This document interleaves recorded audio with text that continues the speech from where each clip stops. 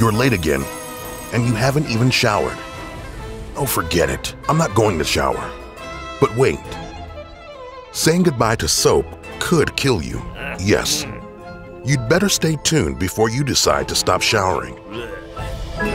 Here's how to survive without showering for a month.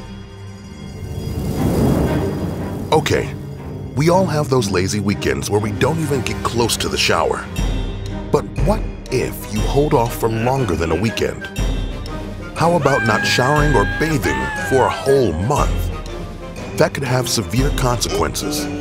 So if you've already started this experiment, or you're even considering it, we've got some tips that can help you survive. Because there are some places that you really don't want to scratch, even if there's an itch. If you stop showering, could it make you go crazy? Where's the surprising place with the most bacteria on your body? Will you stop stinking at some point? Step 1. Prepare for isolation. The first few days won't be a big deal. You'll even have more free time. If you usually spend 20 minutes a day in the shower and you stop showering for another 75 years, you would save 9,116 hours in the shower by the end of your life. That's over 12 months of your life when you could be doing something else since you're not showering. You're welcome. But after the 5th day, you would start noticing changes. Body odor is produced by bacteria that live on your skin and feed on your sweat. Showering removes many of them, so they have to repopulate. In the process, they favor the types of microbes that produce odor. So if you stop showering long enough, at some point, they will stop reproducing and you will stop stinking. But it's only day 10 and you smell ripe. People are avoiding you. Your social life is gone. No way! And since grocery stores don't allow you to enter, you could die from starvation. But we're millennials. You can always order in your goodies online. Step 2. Stay sane. As days go by, isolation worsens. According to the U.S. National Institutes of Health, social isolation can lead to high blood pressure, heart disease, a weakened immune system, anxiety, depression, and even Alzheimer's disease. Each of those can be fatal, so you'll need to monitor your physical and mental health. Seek psychological attention during the experiment. I bet you and your doc would prefer to have your sessions online. And even though you need to stay active, you may not want to sweat too much. Remember that the bacteria on your skin feed on sweat, and that's what makes you stinky. Step 3. Don't ditch soap altogether. Yes, you're trying to survive if you stop taking showers for a month, but not washing your hands can kill you. Almost everything you touch is covered in fecal matter, including your cell phone, money, beard, and dishwashing sponges. Do you know that gym barbells have 62 times more bacteria than public toilets? No more pumping weights for you, buddy.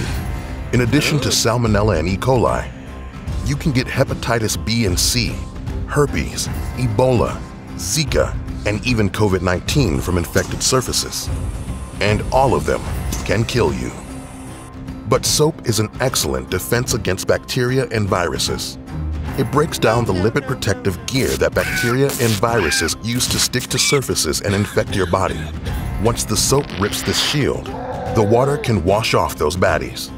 So if you want to survive, you'll need to wash your hands well. Step 4. Avoid sharp surfaces. Even though washing your hands help, dangerous bacteria live on the rest of your body.